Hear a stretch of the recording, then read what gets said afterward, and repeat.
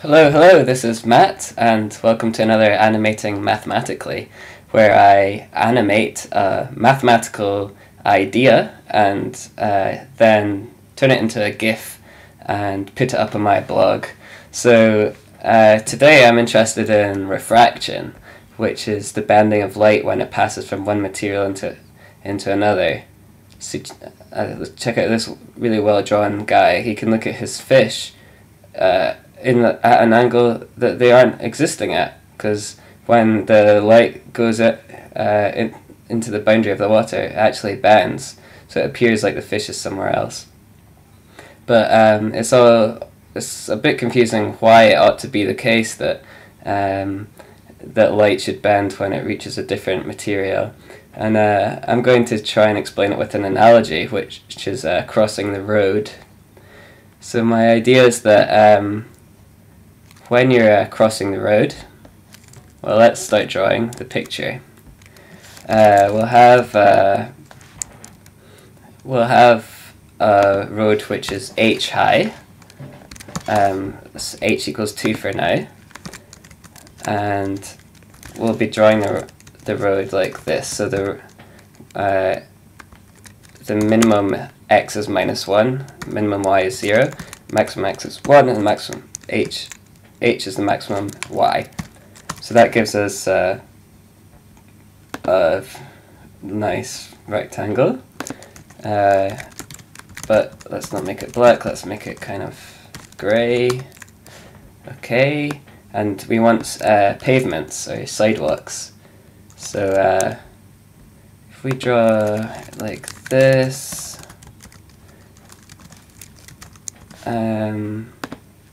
minus 0.8 up to 0.8, then we'll get, okay, so the lighter grey is the sidewalk, and then darker grey is the road. So the idea is you want to start at let me just boost this while I remember, boost up the zoom. So the idea is you're at one point on the left, and you want to walk to another point on the right. But there are no cars at the moment, but you don't want to spend too long on the road in case one comes. So the idea is that if there was no road in the middle, your best path between the 2 points would be a straight line. But because there's a road in the middle, it will change your best path, and we'll see in this video. How it will change your path. Okay, so let's start drawing in the point on the left and the point on the right. Okay, so let's actually make the road a fixed height. So h is 6.5, say. Okay, maybe not that thin of a section. 3.5. Okay, maybe just 3. Okay, 3 leaks. Okay, and now we'll call h the height of the point on the left. So we'll have let's manipulate h between 0 and 2.5, and we'll draw the rectangle a bit lower down, and now we'll have the point on the left will be P1 equal to -1, 0, and the point on the very far right, which we'll call P4, is 1h. Okay, so now we can draw those points on. So we'll draw large points, P1 and P4. Okay, so as we change h, that's changing our final destination on the right there.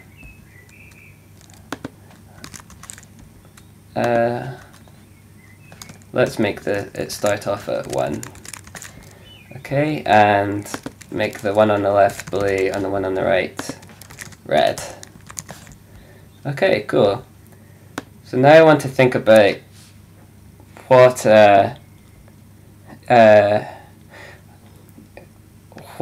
our objective is when crossing the road, and I'll talk about that in terms of minimizing a cost. We'll say that for every second you're on the pavement, there's a fixed cost, and every second you're on the road, there's a fixed cost. Okay, and also you want to minimize the total time it takes, and you're going at a fixed speed. So let's manipulate another value y, because we want to. Y between 0 and h, and we'll call p2 0.2, which is minus 0.8, which is the boundary of the sidewalk, and y. And we'll do a black point at P2. Okay, so now we can vary y. It will give us a point on the road, and whichever point we want to leave the sidewalk or the pavement, our best path to get to there has to be a straight line. Because our cost of being on the pavement is doesn't depend on where on the pavement you are. So we can draw the line between P1 and P2, and that's where we'll walk to. And now I can argue by symmetry that P3 has to be equal to 0.8 and then h minus y. And let's just draw that on as well. P3 here. So that means that the angle, well, yeah, this is the symmetry here. And draw on this next line. Okay, so our solution will have to be something like this. This might be a bit more clear when I define what our cost is as a function. So our cost will be a function of h and y, and we'll have to pick y to be the best one. So cost, we'll do this, copy this part here,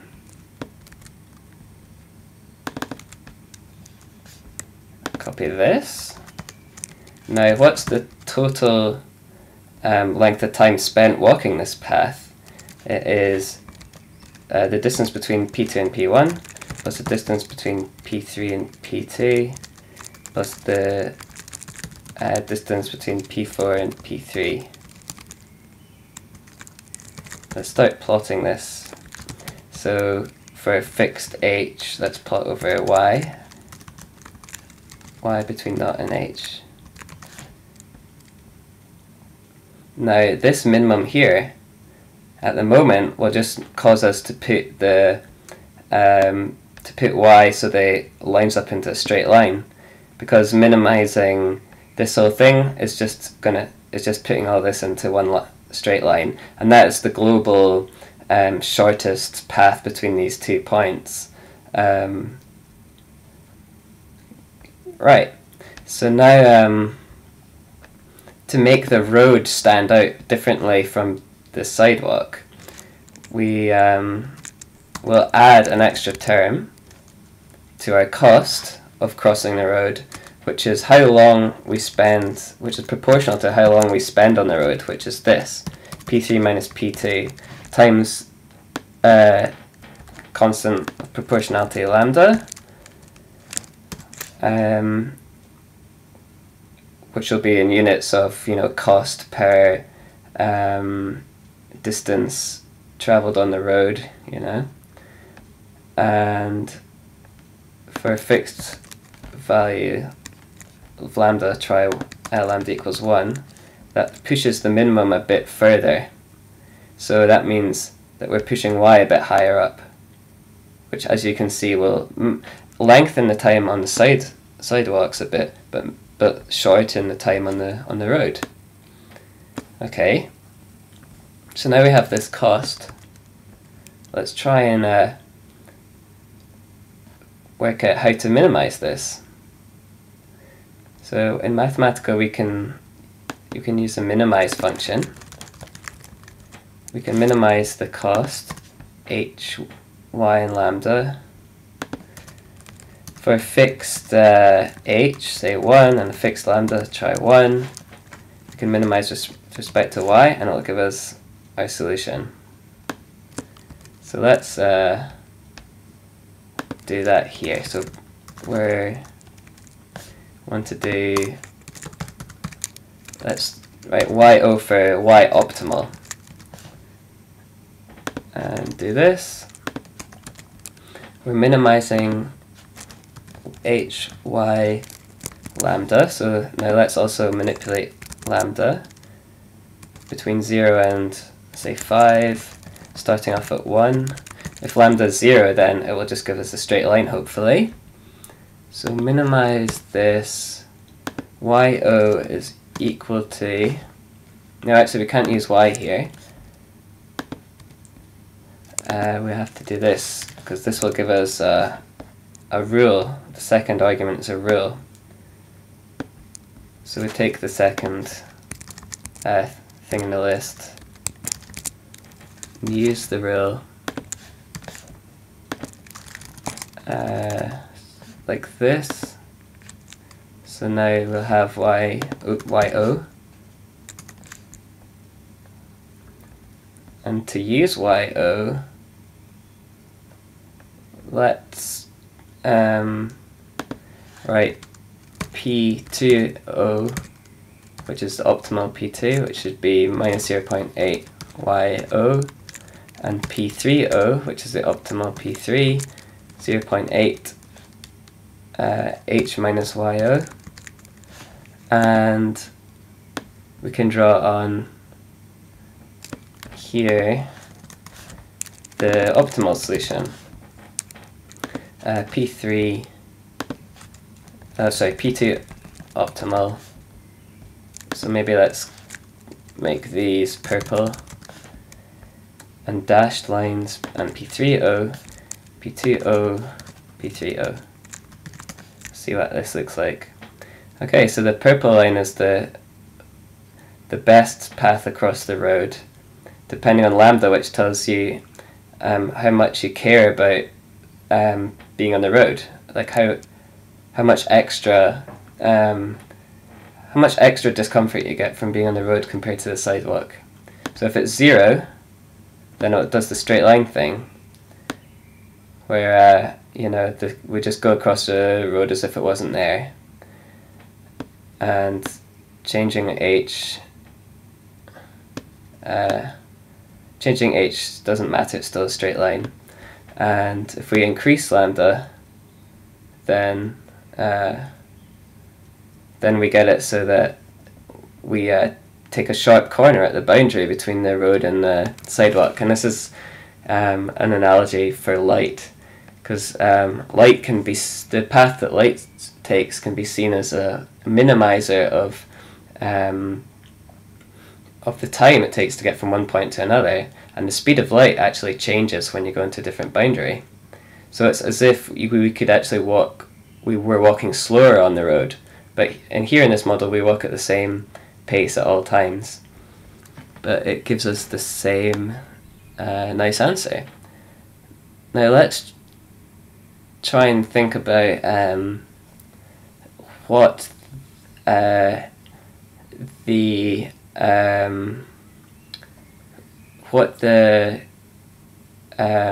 angle of incidence and the angle of refraction are here, and therefore the coefficient in Snell's law would be. Now, the way to do that would be to try and work out the coefficient n.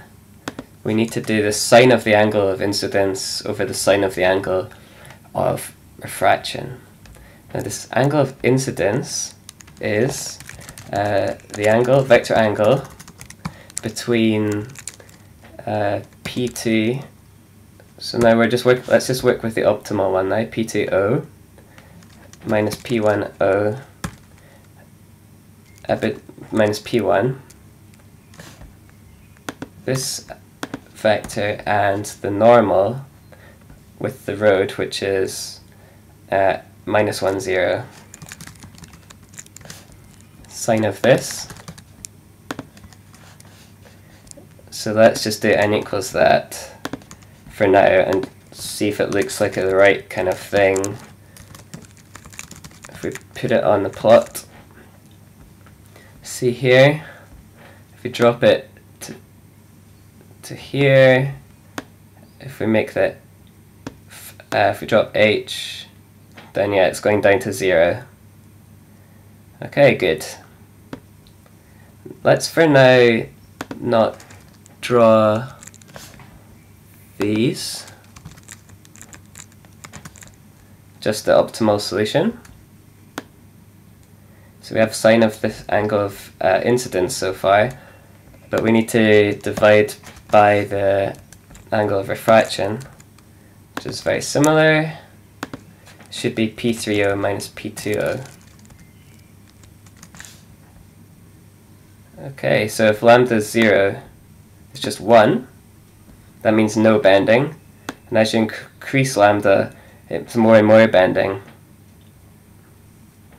Now the math is quite neat here because we actually look at the value of lambda we have. Here lambda is 1.46 and the coefficient in Snell's law is 2.46. So actually always 1 plus lambda. 4.21 is 5.21 if we put in pi, then it's 1 plus pi. So I've shown the skeleton of my notebook here and how I've optimized the cost function of how to cross the road, and this is how I imagine most mathematicians, if they got out at a shop here, they wanted to get to a shop over here, and they didn't really like being on the road as much as they like being on the sidewalk, they'd optimize this in their heads and cross at the same angle as a light which goes through air into a block of glass and then back into the air again. So I'll make this into an animation or a diagram and post it up on my blog soon. And until next time, goodbye.